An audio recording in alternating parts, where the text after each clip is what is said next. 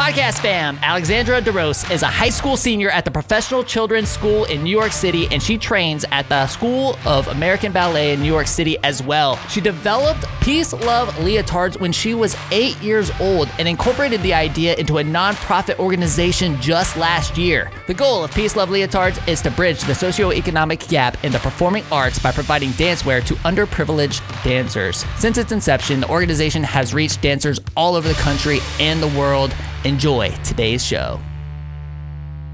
You are listening to WHOA Podcast, coming to you from Gainesville, Florida. Hello, everybody, and welcome to another episode of the WHOA GNV Podcast, the podcast bringing you businesses and individuals that make you go, whoa. You sang it. Whoa. I was going to see if you're going to harmonize with me that time. I mean, I never know. I never know what you're going to do. What's going on, man? How are you? I'm well, so it feels like I haven't been here in a while. I know. What's up with that? Yeah, I'm here to tell you that the common cold still does exist, and you don't actually have to go get tested for it, it turns out. You kind of feel silly when you do. But no, really, I mean, you should, I guess. If you're exhibiting any symptoms of anything, you got to go through the motions, get tested and everything. And I've been tested, poked, and prodded, and I keep getting told I don't have COVID, which is good. But I'm feeling better, and here I am, and I'm glad to be back. All the precautions, right? Until we know for sure. We disinfected it. No, I'm glad crazy that it wasn't COVID though. Yeah, no, me too. But it is just kind of a reminder that like you can just basically get your old garden variety sickness still. That still exists out there. So not everything is COVID. But you know. It's right on, man. Yeah, Let's but get I'm into good. The show. Yeah, excited for it. So we do have some sponsors to thank. You know, there are a handful of companies in Gainesville that are just trusted hometown favorites. One of those is Crime Prevention Security Systems, or CPSS, as you see all over the yard signs all around town. This family-owned and operated security company was started back in 1975. Today are the local leader in securing families, homes, and businesses. And this is real security, y'all, professionally installed and monitored, which is what you want when it comes to protecting those you love. The CPSS team are crazy passionate about what they do. It shows in their quality of their work, and it explains how they've earned the trust of thousands of your friends and neighbors that they proudly serve. And you can visit them online at cpss.net/WHOA. Whoa. That's not CPSS/WHOA. Whoa. It's just /whoa. Right. And you guys, we all know that due to the impact of COVID-19, COVID-20, COVID-21, and maybe COVID-22, that deeply cleaned and highly sanitized businesses are the new norm. You know your customers are going to want to walk into a business they know is safe. Make sure you call the best restoration, and let them help you keep your business top notch. These guys can handle it all. Let me just list some of the services real quick so you have a full idea of their capabilities. These guys do water extraction and restoration, mold remediation, which they've done here for us in the past. Area rug cleaning, area duct cleaning, carpet cleaning, tile and grout cleaning, carpet repairs. They have carpet protectant services, upholstery cleaning services, fire damage restoration, and so much more. Be sure to give our friends at The Best Restoration a shout at 352-505-3321 or visit them at thebestrestoration.com. I love those guys. Love CPSS. Couldn't do this without them. So thank you guys for your support, and please support our sponsors. Yes. And wait, you guys, this just in. I'm not kidding. Sarah literally typed this out right before the show and handed it to me. Podcast fam, our very own Sarah Lentz, who didn't want to be on camera. I was like, just come on and tell the whole podcast family early. She's like, no, it's fine. Our very own Sarah Lentz is putting on a scavenger hunt with her team from Fishin' for Vision and the Florida Kids Sight Foundation. Come celebrate the senior class of 2021 by participating in a scavenger hunt around Gainesville. Grab your family, friends, and of course your graduating senior to have all eyes on deck to embark on the hunt. Prizes will be awarded. She messed up the script. With the winning team earning $250. Register today at facebook.com GNV Scavenger Hunt. Again, that's facebook.com GNV Scavenger Hunt. In all seriousness, this young lady works extremely hard. This is benefiting a great cause. So go please support her and the team over at Fishin' for Vision. I was so afraid I was going to miss these, like this little, what do they call it? Is that alliteration? Yeah. Fishing for vision. So, I mean, you're going to go do this? I've never lost a scavenger hunt. Yeah? Never. Never? Yeah, especially if it's Gainesville. Yeah. No, Well, this might be the first time, my friend. What, are we going to do it together, though? Oh, we're going to... Oh, that's what I'm saying. I don't want to split the $250 with you. Oh, is this like a single participant or is this like in teams? Team, yeah. So we got to split it? We'll just put it in the podcast. We'll just put it in the podcast. Okay, all right. Well, good luck with that, Sarah. You selfish mofo. Sarah, thanks for all you do. That's so awesome. So, now, are there any more breaking news stories, Sarah? All right, well, you guys, today on the show, we have Alexandra de Roos. Did I say it right? Close, you're yeah. Close. Dang it. You guys, I try so hard. It's like super easy if you just say it. Just say it. All right, you say it. De Roos. De Roos. That's close. Alexandra de Roos, Miss Gainesville's outstanding teen and founder and president of the nonprofit organization Peace Love Leotards Incorporated. Alexandra, welcome to our show. Thank you for having me. I told her, literally, guys, I'm going to mess this up because for some reason I have an issue with names. And I practiced it like 3 or 4 times, but still, I don't know what it is. That's okay. Well, it's great to have you here. I'm excited to be here. Yeah, we'd love to jump into just your story and then let this whole thing unfold from there. So why don't you take us back and just, fill in our audience about your story here. Okay, so I'm a dancer, and I've been dancing since the age of 2.5, but a lot of people's story is like, oh, I saw the Nutcracker. And while that's great, mine is very different. I was actually, when I was born, the doctors told my parents I was born with hip dysplasia and weak ankles and high arches in my feet, so they were concerned about my walking capabilities. And I had a Russian podiatrist who knew about dancers who had had similar problems. And so she said, why don't you put Alex in ballet? That would help strengthen her hips, legs, and feet. And my parents were like, okay. So they called every studio in our area that would take a 2.5-year-old. And they finally found one, and that's how I started dancing. And I just fell in love with it ever since.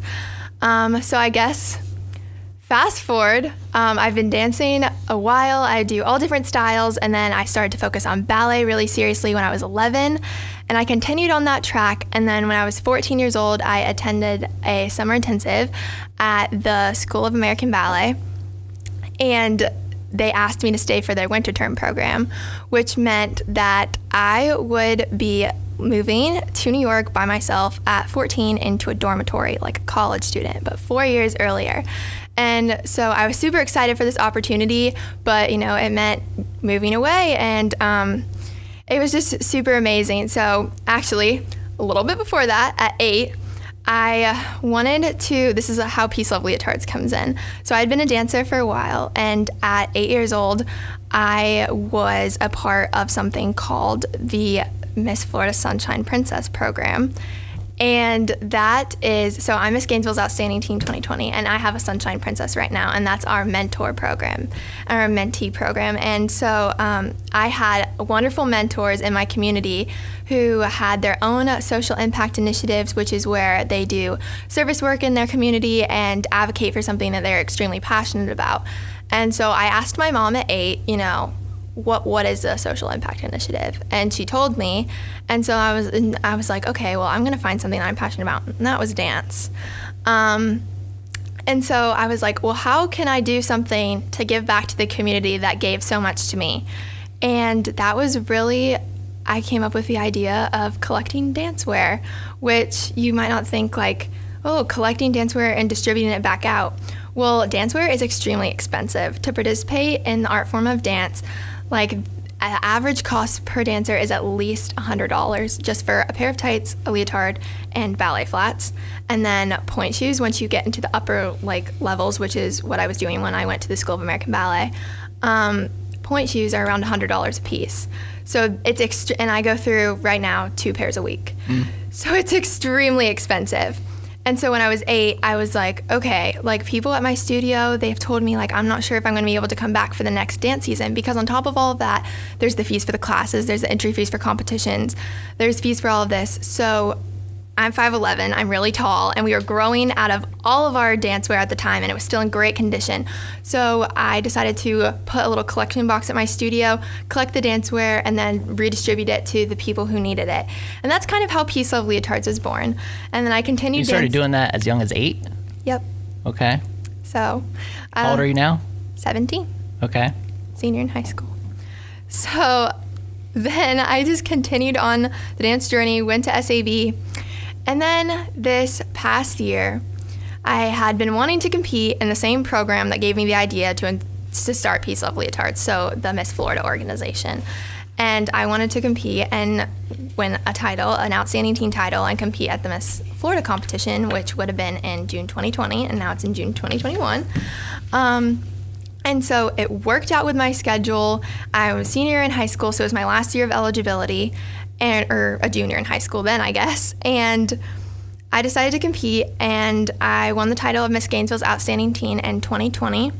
And a few months later, I was like, okay, well, it's time to even up what I had been doing with Peace Love Leotards from when I was 8. And I officially incorporated the organization into a nonprofit, and we gained our 501c3 tax-exempt status, which was really exciting, almost a year ago. And since then, I've just been running the organization, and so much has happened. So what goes into consideration for Outstanding Teen 2020? Okay, so there's multiple facets of the competition. It's interview, so we have an interview, kind of like what I'm doing right now. And then there is fitness, there is talent, and there is evening gown and on-stage question. So those are the 4 main areas. And yeah, it's talent, so I get to showcase what I do and what I love. Okay, and how many people are in that consideration or in that? In competing in 2021, there's 21 outstanding teens competing for Miss Florida's Outstanding Teen. Okay. So, I mean, I'm soaking in all the story. I'm writing like little bullet points down as I go, right? So, I have to think, and I'll apologize to our audience if I'm a little all over the place, but I have to think that moving to New York City at 14 years old is like crazy. Like from a standpoint of like, oh my gosh, like this is such a huge monumental thing, right? Yeah. And you went by yourself? So they essentially, our parents go up with us and move us into the dorms, and we live there with, I believe it's 64 other ballet students. And then there's an on-site, it's a residence hall, so it's on-site with, we have people that, you know, look after us, take care of us. They're the residence hall staff. And we're in the same building as the Juilliard dormitories. So it's kind of in that area in New York. But yeah, essentially, and then our parents like go back to our home and we stay there and train. So what did your parents think of all this? I mean, were they kind of used to this lifestyle since you had already been been a dancer since you were so young? Or were they very like, I was just thinking to myself as a parent, I'm probably like, my kid in New York City at 14 years old, like, I don't know. But so yeah, my parents would probably tell you that they would tell you that they didn't want me to leave home, obviously, but my parents are the most supportive people, so they were like if this is your dream, you have to go for it. And so it was kind of a mix of those two things, but I guess you could say they kind of saw it coming in a sense, because the ballet track is very like fast tracked at a very young age. So I was at my local competition studio until age 11, and then I started training at Next Generation Ballet in Tampa, Florida, and I did that throughout my middle school years.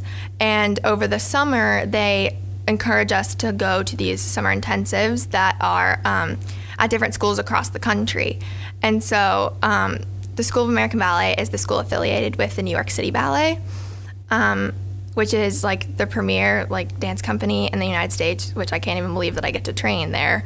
So I wanted to audition for their summer program. I was 12 the first time, and they took me in, and I got a merit scholarship to train there for the summer. So I went there for the summer, and then it's well known that when you're 14, you are old enough to be invited to stay year round.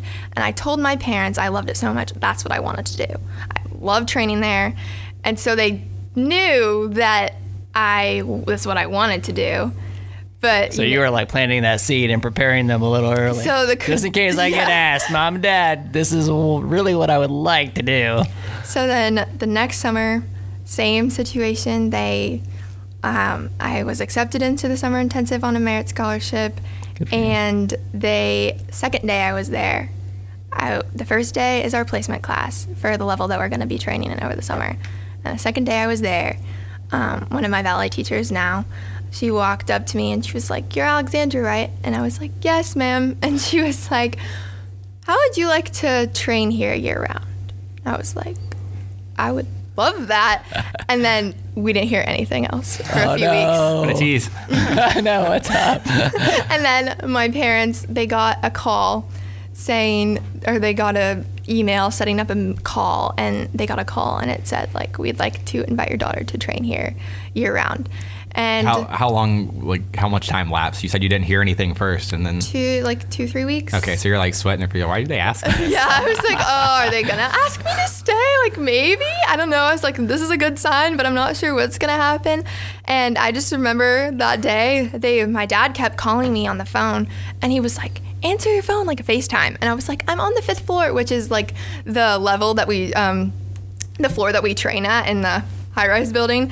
And I was like, "I can't, like, I'm on the 5th floor, people are around, like, can this wait just till I get up into my room?" And he was like, no, I need you to answer the phone. I was like, "Hold on, Dad, I gotta get back up to my room." So I went up there and I opened the FaceTime call, and my family's holding a sign that said congratulations. And I had gotten to Nice. and he has to stay.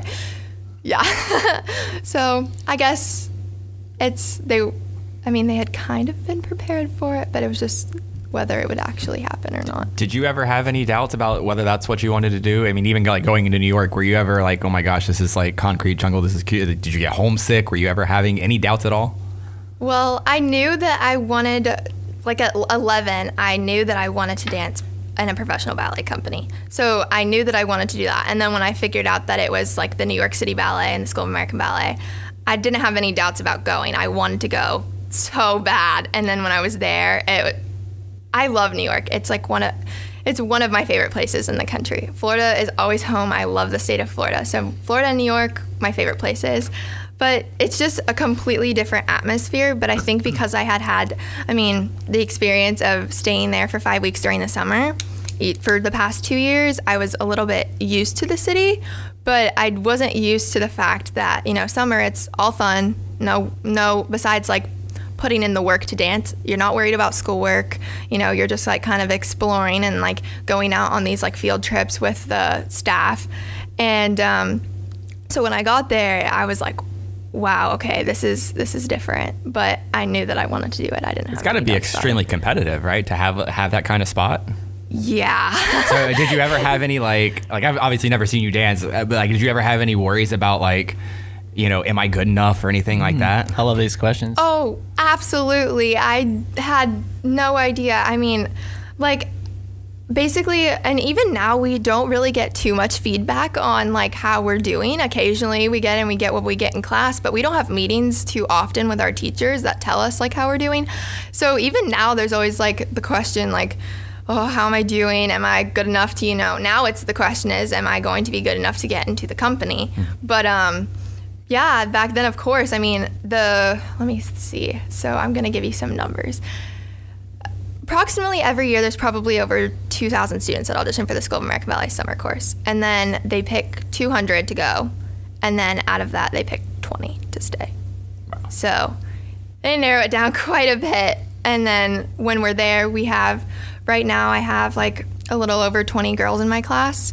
And from there, boys and girls, they may take like 2 or 3 or none into the company. It really just depends on the year. So there's always been the question like, will I be good enough for the next step? But you just got to keep pushing, because if you let that affect your mindset, you're not going to get anywhere.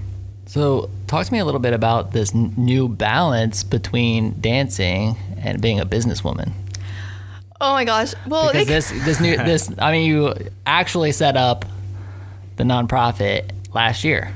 in 2020. So I mean, this is new. I've been running a business a long time. I know it takes a lot of work.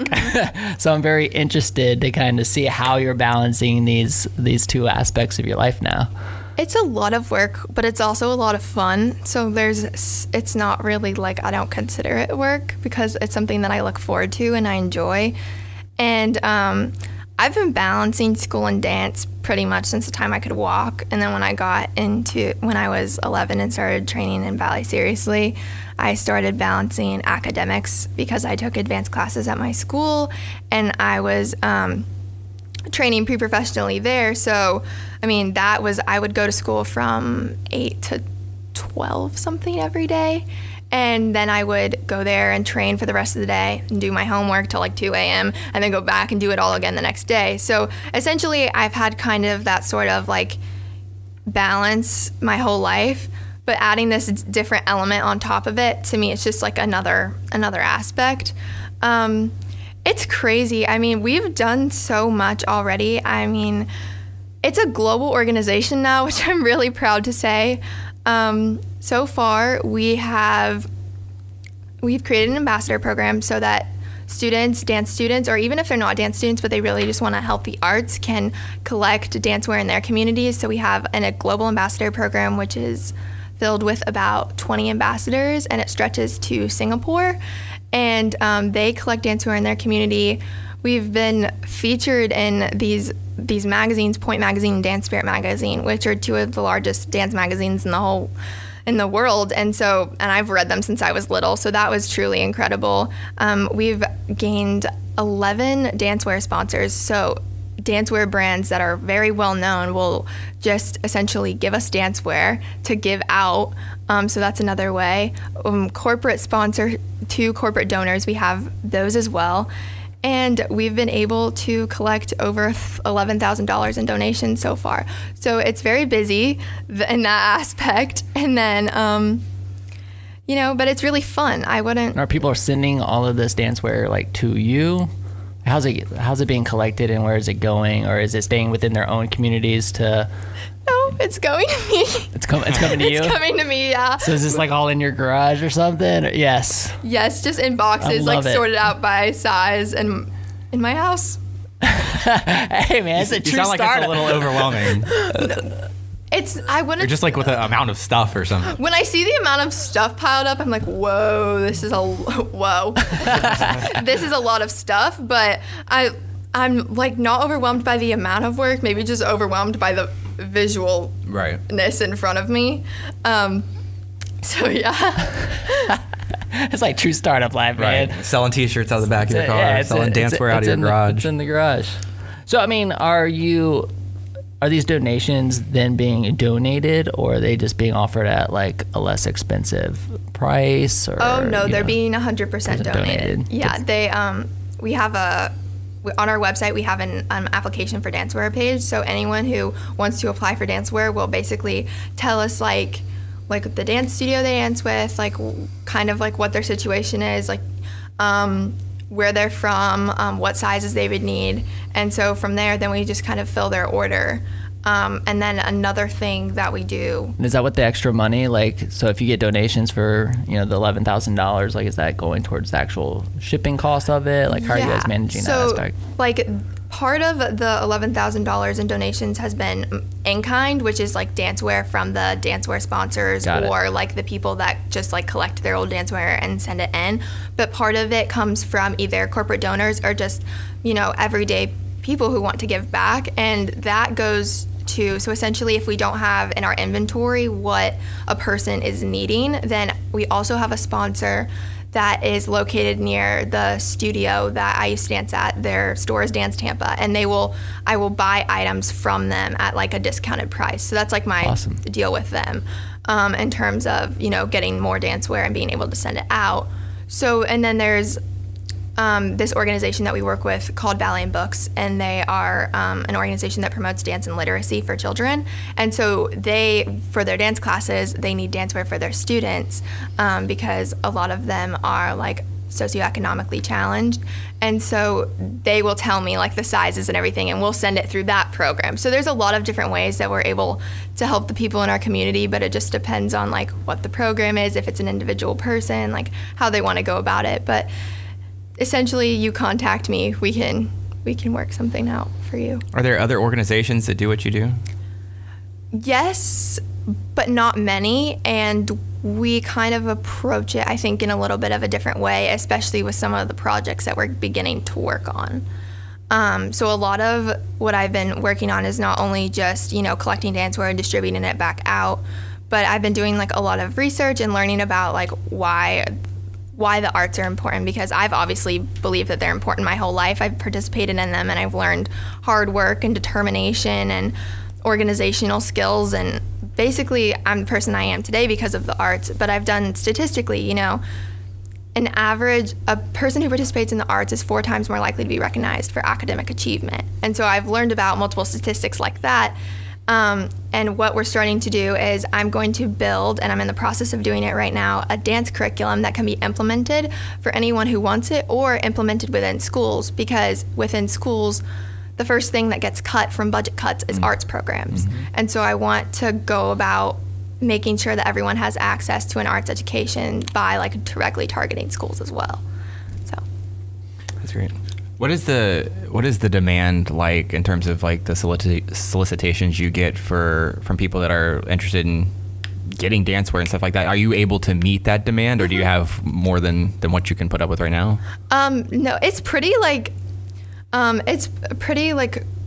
even, I would say. Like, it's very easy. Like, someone will, I feel like I always find a way. Like, even if we are like, let's say they need something that's not in our inventory, I always find a way to like, I'll start like posting on Facebook or something like fundraiser for this cause, like blah, blah, blah specifically. And then we'll usually get donations that way. So I feel like I always try to find a way to meet someone's need, because I think that's important. So I'm gonna ask a Collin question here. I'm interested in the fact that you said Facebook, because what I've learned on this podcast is that social media platforms can be very age specific, and you said you're 17. So what about Facebook is the best platform for you to get that information out there? Are you on the other platforms? Are they equally like conducive to getting your message out there and getting people to sign up for that? Or I think it depends on the audience you're trying to reach. I'm on mostly all platforms because I want to reach a multitude of different audiences. So you don't feel like only old people are on Facebook? She totally does. She totally does. I mean, a lot of people. If hypothetically we were both twice your age, you wouldn't think that we were just old because we were on Facebook. No, but like I do know that more people like my mom's age and older are on Facebook. So like, that it makes it less cool. No, it's just another probably easier to get money from those people. No, it's just another social media platform that targets a different audience. Right. Because now, I mean, there's Instagram, which are for people probably like my age and even a little bit older than me, and now there's TikTok. Right. So like there's just, it depends on what target audience you're trying to reach. And something about Facebook that I say like ask for donations is they have the specific like nonprofit donation button that you can go through. So that's something that I really like about Facebook. That's a very great feature. Right. Yeah. So that's why I mentioned Facebook. But have you set up like the Amazon thing too? Amazon Smile. Yeah, Amazon Smile. Yes, we are. I actually got an email today that said, it was from Amazon. It was like, just so you know, like the Jeff's like, hey Collin, the nonprofit organization that you donate to received $105 today. Oh. Like because of, I mean, it's using Amazon. They just get like a portion of the proceeds. It's pretty cool. Oh, that's neat. So you're on that. That's cool. Yeah. Yeah, man. All these little things like that. Little avenues. Well, I mean, the thing is like, especially, Facebook's going to be a great way to probably get money for the nonprofit, right? Whereas the other platforms might be better in terms of actually letting people know, hey, this is what we do and this is how we can help you. Definitely. I'd say like Facebook is more, that's kind of like what we use Facebook a little bit more for, is like maybe bringing in donations. I still post about as much on Facebook as I do on Instagram, just to like let people know what's going on and like if they did donate, where their money's going towards. But for TikTok, things go viral really quickly on TikTok, so that's why we're on there. And have you been making ballet TikToks? No, just like for Peace Love Leotards. So I mean, right now I I feel literally like that would do really well. I literally set up it's our kind of account dancing like music. a few days ago. Okay. So there's like just things like there was one that was like, you should follow us, and then there was one that's like, here's our behind the scenes process, and then there was one that is like, we have our merch, this is our fundraiser, so that kind of thing. And then Instagram is just really where people see kind of what's going on. Do you get engagement from people that like you've donated to that like will send a video or anything of like them in the dance gear? Yeah, I get a good idea. I get emails from the dancers that we've sent dancewear to, and it makes me smile so much. Like I love seeing that. Maybe request pictures and you could like post those on the Instagram. It kind of I have. Okay, yeah, that's yeah, awesome. definitely. Yeah. Well, I have to ask their permission, of course, but yeah. That's cool. So, I mean, really quick, just because I know how expensive these types of things can be. Mm-hmm. I'm a father with 2 kids in travel soccer, and I'm like, oh man, like that's enough in terms of expense. I think they're spending $200 a week on shoes, though. Yeah, exactly. That's what I'm like, dude. So one of my little bullet point questions that kind of popped up was like, do you have any idea what the average yearly cost is for a dancer in terms of, you know? I think it just mainly Everything. depends on the kind of program you're in. Okay. Essentially, because you know, For like, something that you're in, it's going to be like pretty high end. yeah, Is there like an because average? like I'm not sure that there's I mean, if there is an average, it would take a lot of like research, I think, to find out, because there are so many dance programs. You know, there's like the competition dancers who do their studio, like enroll in competitions, buy costumes for recitals and their competitions and things like that. There's the ballet dancers who like kind of like who go to a ballet studio and they train, and then there's the ballet dancers that are like at a dormitory, and that's an added cost. So I Right. think it would take kind of a little crazy. bit of a research, but yeah, I'd say, I mean, I know the average, like I said, it was like $100 for just a leotard, a pair of tights, and a pair of shoes at least. And then a there are lot. people that do like I was saying, that's what we know is that it costs a lot. the competition dancers, they do different styles too, so there's different shoes for that. It really just goes kind of on and on depending on what field you're in. So I mean, I kind of wanted to get into a little bit more of the art questions. What, like, because that's me. Yeah, course. yeah. He likes to No, always it's do the fine. business stuff, and I like, you know, That's what I'm like, makes oh, we it so got good, yeah. Did you always know that ballet was where you wanted to specialize? No. What were your other interests? Well, I grew up, well, the first 3 classes that I took were ballet, tap, and jazz, and then kind of a little bit of acro, and then we did like lyrical and contemporary, and then musical theater, and then hip hop and clogging, and oh yeah, you name it, I So, yeah, you probably did it all, did it. right. And then when I was, I guess you could say I kind of always knew. It was I don't know. When I was, I love it. I do remember when I was little, I was like, oh, I hate ballet. It's so slow. I just don't want anything to do with it. And then when I was 9, I was like, okay, this isn't so bad. I really want to go to like, my mom was like, oh, there's like summer programs where you can like train a little bit at a different studio over the summer. And I was like, oh, that might be fun. So I went to a week-long one when I was 9. And then I kind of kept building as I built on the kind of summer programs and doing more ballet at my studio. Then I kind of knew that that's the direction I wanted to take. Did your skill set ever paint you into a specific corner? Like, was there ever a time where, like, you know, I mean, obviously you said you're 5'11", right? Right. Like, I don't know if that, I mean, I imagine it has a little bit to do with it, but did you ever feel like your skill set, your size, anything like that, like maybe made you a better dancer in one area? Did your interest always match what you were good at? Like I could see you saying, like, you know, if you're like, hey, I didn't really like ballet, but I got good at it, so that's the path I went, right? And I'm not saying that's the case. I'm just curious. No, I think I was lucky because my interest matched what I was good at. Like I did solos growing up, and they were either like lyrical, which is like basically like a mix of like ballet and contemporary, but with words, I'd say. And then musical theater, which was just fun thing for me to do. And so when I went on the, I don't know, I guess, yeah, because like I'm not that, I wouldn't say I'm not good at like hip hop and tap, but I didn't like them. So therefore I didn't think about them as much. So maybe I didn't like kind of like go for them as hard as I should have. But whereas like jazz, ballet, and all the other ones, I was like, oh yeah. So I kept like doing those a lot and trying really hard at those. And it seems logical. It seems like perfectly normal. But actually, like in terms of like stature, I am probably the tallest ballet dancer you can be for a girl, because we have to go on point and the guys partner us. So my partner is going to be like 6'4". Yeah. And are there a lot of 6'4" partners out there for you? In the ballet world? No. No. Yeah, I wouldn't imagine there were. I'd say, well, right now I partner with someone who's like around 6'1", 6'2", which is actually really good. Like it could be, I could partner with someone who's 6'1", 6'2", and I even had a guy who was 5'9" partner me, which was like, you'd think, how the heck does that work? But he was really good. Like as long as, I think it more curtails to the fact as long as you know what you're doing, then you can pull it off. But it does help and have an advantage because there are specific steps where they have to reach over your head and your hand, and I'm gesturing. But the more height you have, if you have a taller girl partner, the easier it is. So my partner that I'm partnering with right now is like 6'1", 6'2", so that's like good.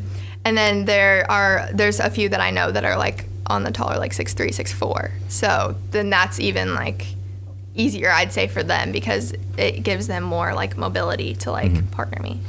So speaking strictly as an artist, what's the dream for you? Like, what's the end game? Where do you want to be, and what motivates you to reach for that?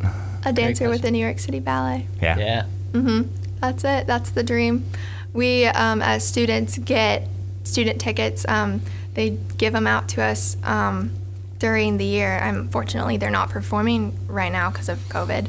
But, back when it was normal times, precedented times, you could say, they gave us student tickets and we would get to go watch the ballet every night. I'd go like 2-3 times a week to watch them. And that was amazing. And that just like kind of fuels your fire even more to do reach your goal. What's your favorite ballet? What's the dream ballet that like you get to be with the New York City Ballet and you get to do this ballet, star in this role? What is it? So either Serenade or Jules. So they're both by George Balanchine, who is the founder of the company. And Serenade was a ballet, one of the first ballets that he choreographed in America, and it was on the students of the school. And that's such a beautiful ballet. And then the other one is Jules, and that is inspired by different cities. And so America is Ruby's, and so that one's like fast, and there's specifically a tall girl soloist part, and I would love to do that. But then there's also the Diamonds pas de deux, which is like so beautiful. So honestly, like I'd be happy with anything just as long as I got to dance with him. So for any of our listeners that maybe aren't ballet enthusiasts, what's something that you could say to them to maybe like drum up some interest for them to go check out, like whenever they can again, either a ballet company like as renowned as that one, or their local ballet or anything like that?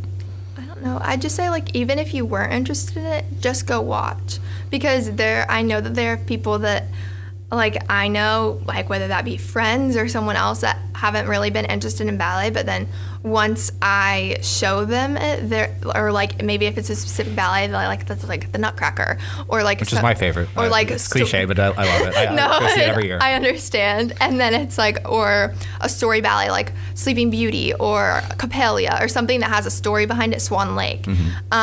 Go like watch one of those, and you might find that you really like it, or talk to a dancer, because I found that the more people talk to me, the more they actually want to go like watch the ballet. Sure, yeah, makes sense. All right, so my question now is about mindset, right? Because that's a good one. Yeah, because I feel like,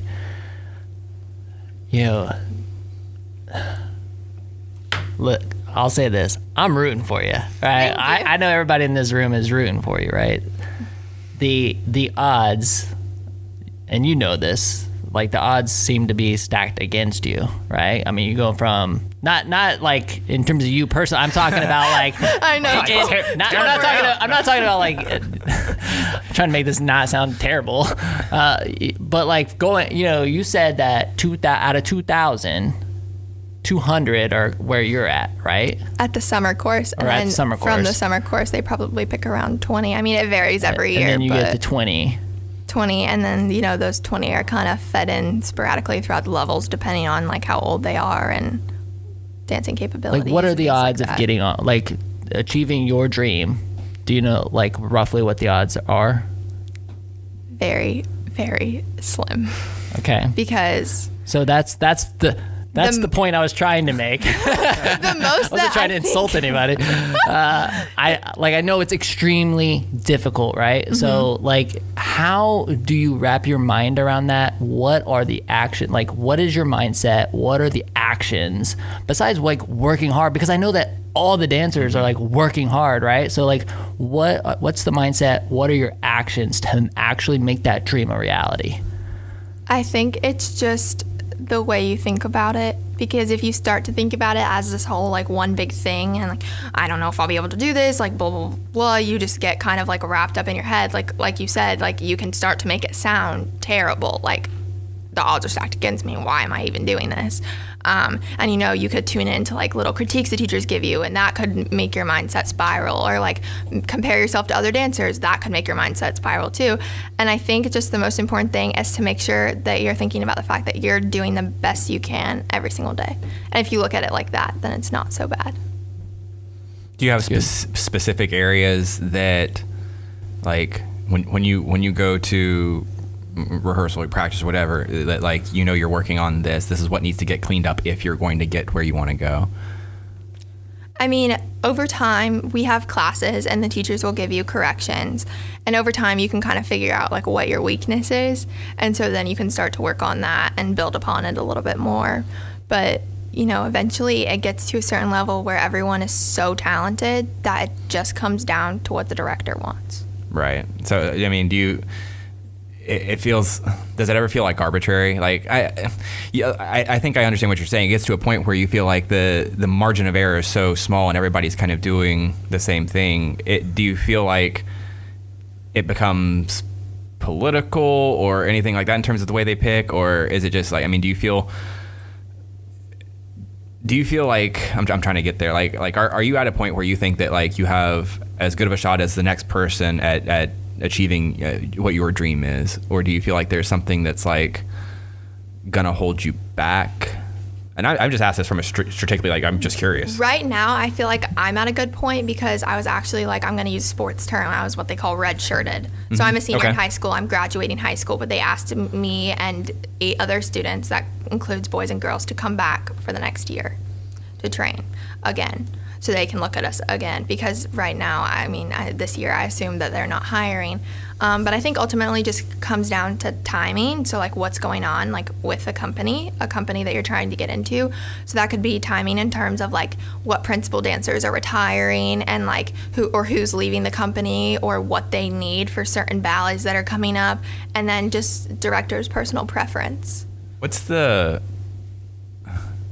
I feel like we have to like tiptoe. Like, I don't want to ask anything the wrong way, but like, what is the this is a terrible way of putting it, but like a shelf life for a dancer? Like, when do you get to a point where average career length? Yeah, okay, sure. What's the average career length of a ballet dancer? Some of the oldest female dancers are in their 40s. Okay, so you've still got, I mean, do you feel like, let me ask you, do you feel like you've got a lot of time in front of you? Or most, I feel like, retire in their late 20s or in their 30s. Okay.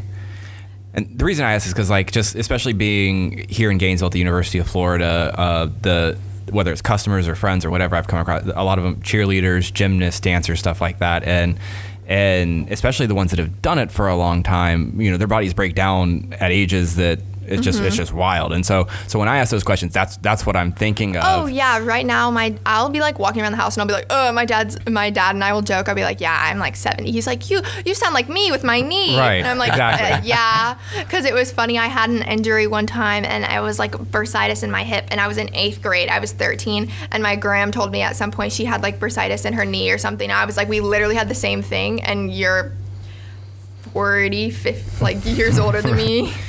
50 years older than me, so yeah. It's just so like, going back to the dysplasia, was that something that was cured, or was it just like alleviated, or?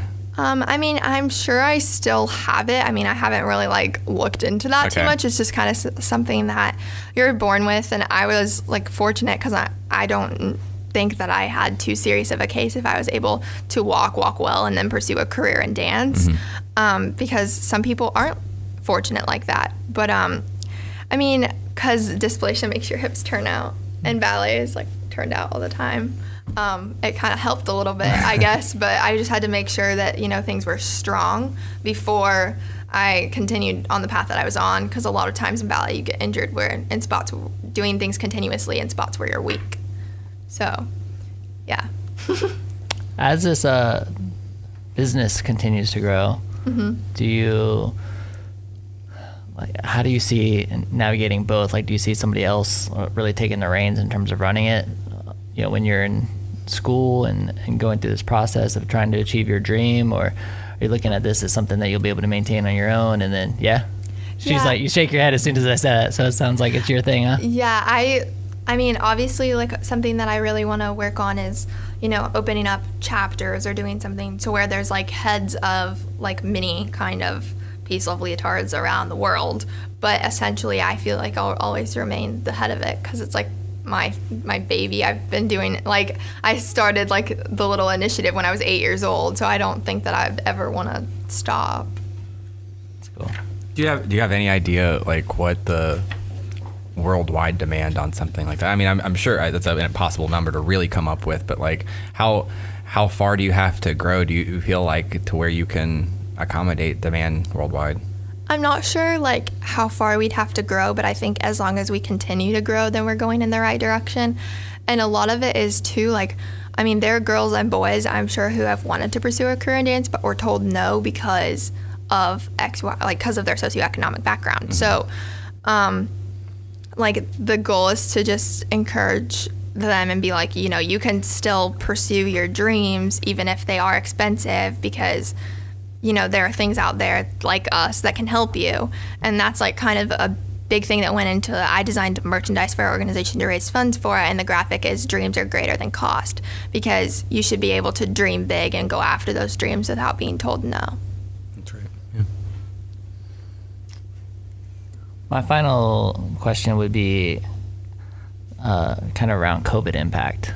Like, what's that been like? I mean, it's been a disruption. You started a business right in the middle of COVID-19. You know, have you been traveling back and forth between New York City? Has there been a lot of things put on hold? Like, what's that been like? So for my dance training, dance has kind of been on hold, because I actually went up to New York again in October, and I was up there for 6 weeks, and I spent 4 of those weeks in quarantine, just because, like, there was the initial 2-week quarantine traveling, then we danced for a week and a half, 2 weeks, and then we got exposed to COVID because someone in the studios had it, and so we were sent back into quarantine. And then while we were in the quarantine the second time, the mayor was like, you know, we're shutting down all schools. So then I came back, and so I've been home since, and, you know, we don't know when we're going to be going back, or so that aspect has kind of been put on hold, which allowed me to kind of dive into this a little bit more. But I think, you know, I'm going to continue to make it a priority even when the dance aspect does ramp back up. I mean, right now I'm taking classes in my foyer and doing, like, in the entryway of my house. But, you know, so that's kind of like how it's impacted me personally. And then in terms of like the people who need dancewear, at first it was just kind of like a little bit slow, I think, in terms of the sponsorship side, because a lot of businesses that donate to us, dancewear businesses, and so they weren't sure like how COVID was going to impact them financially, or what their inventory would look like to be able to donate to us. So I think that's kind of how it impacted the organization, because, you know, dancers were still persevering and like taking class in their house, so they were still going to need the dancewear to do that in. And it's even ramped back up, because in some places around the country and the world, dance has started to go back into the studios. So that's definitely even starting to get more rapid. But I think COVID just kind of impacted it from an internal perspective, instead of just like affecting it from where the dancers would be like, we don't need dancewear. So Awesome. So when you get used to being in New York for the last 3 years and then have to come back to Florida, what was that like? Was there any, like, I don't want to say disappointment, but like, you know, was there an adjustment there that like took a lot of getting used to? It was kind of an adjustment, just little things. Well, initially when they told us that we were going to be going home because of COVID, they just extended our spring break to be 5 weeks. Right. And then after the 5 weeks were up, they were like, we're not going back. So it was kind of like an adjustment in little increments. But I think the main thing was just like lifestyle. You know, I enjoy my time in Florida and I enjoy my time in New York. So there's not really like I think the biggest thing that I thought of as a positive was that I would get to spend time with my family, because I haven't been able to do that too much over the past 3 years. So just like, I think adjusting, you know, being back at home, like living with your parents, and like also the fact that I just got my driver's license like a month and a half ago. So I would be like, Mom, Dad, can you drive me, or can I drive you while you sit in the car, because I had my permit. So like, as opposed to New York, I'd be like, oh, let's go on the subway and go to Soho. So that was kind of a little bit of an adjustment. And now, like, as opposed to all my friends being like in one place in New York City, you know, a lot of my friends are sporadically spread out, you know, across, whether that be across the state of Florida. One of my best friends is 2.5 hours away from me in Florida. So even though she's in Florida, she's far away. And then some of them are in states across the country. So just like kind of settling back into that was an adjustment. But I mean, I would say that there are positives and negatives. At least it's warmer. Right. That is true, because I walk to school every day and it's freezing in January, and I'm such a warm body, man. Like, today's weather is beautiful, you know, sunny and 73 degrees. I'm like, man, that's what I'm talking about. Right. Yeah, I'd be on the phone with my mom. Like, I'd call her on the way to school, and I'd be like, oh my gosh, it's so cold. And she'd be like, oh yeah, it's cold here too. And she'd be like, it's 50. And I'm like, yeah, it's 20. Yeah. So I win. We don't have subways here, so, you know. Not yet. The pros and the cons, you know? Well, great. Like, tell us where our audience can, you know, one, donate to your awesome cause, connect with you. Where can they follow you on social media and that kind of thing? For all things Peace Love Leotards, our website, you can definitely go check us out. It's www.peaceloveleotards.com. So really basic there. And then the same thing with Facebook, Instagram, TikTok. It's just Peace Love Leotards. And then for my outstanding teen account, I'm Miss Gainesville OT. And then for my personal page, I'm Alexandra _de Roos. So That's de Roos, just saying. Yeah. I'm telling you. I know. Got it now. Thanks. I do have one more question. okay. So with your Miss Gainesville, like, do you have to, like, what are the responsibilities that you have now? Because I know that you said, like, there's some mentoring and stuff involved, Yes, right? definitely. Like, what are the things that you're doing? Like, I was that? a Sunshine Princess when I started Peace Love Leotards. I now have a Sunshine Princess and a Sunshine Prince. So my Sunshine Princess's name is Taylor, and my Sunshine Prince is my little brother Colton. And so I just kind of, you know, there's mentoring duties in that respect, you know, checking in with them, hanging out with them, doing things with them, doing community service projects with them, doing service within your community, because a big part of the being Miss Gainesville's Outstanding Teen and being involved in the Miss Florida organization is not only what you do with your social impact initiative, mine being Peace Love Leotards, it's what you do to serve your community, so your local community being Gainesville. So you have to put in time to make sure that you're giving back, and that's a really big part of the organization, is just trying to make a difference and make the world a more better place. Awesome. I love it. Really cool. Yeah. Yeah. Well, thanks for all your hard work. And best wishes on this pursuit and this dream. I wish you Thank you the so very much. best. We'll definitely be rooting for you and Yeah. keeping tabs, see how you Thank do. you. I'm excited for you.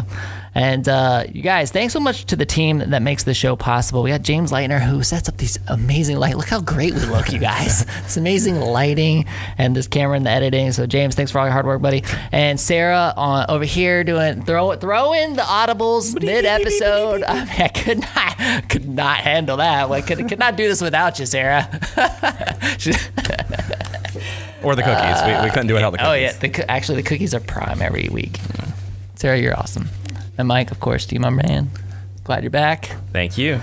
And yeah. Yeah, and thank you, Collin. Hey. We couldn't do it without you. But before we wrap up, we want to give love to Kyle Cohen and his team at Leonardo's Millhopper. Leonardo's Millhopper always has incredible specials like manicotti Monday, lasagna Tuesday, and chicken parm Wednesday. Plus, these specials come with an order of sultry and scrumptious garlic knots, and you can get it all for $10. Seriously, where else can you get that kind of meal for $10? Not New York City. Not New York City, that's right. Give them a call at 352-376-2001 or order online at leonardosmillhopper.com. You can also use 352delivery.com if you would prefer to have it delivered. Easy options to make it easy to fill that belly, y'all. I love you, Kyle. Yeah. You're awesome. Thanks, man. And you guys, please support all the incredible sponsors that make this show possible. Find them at whoagnv.com/sponsors or simply click the link in the show notes of today's episode.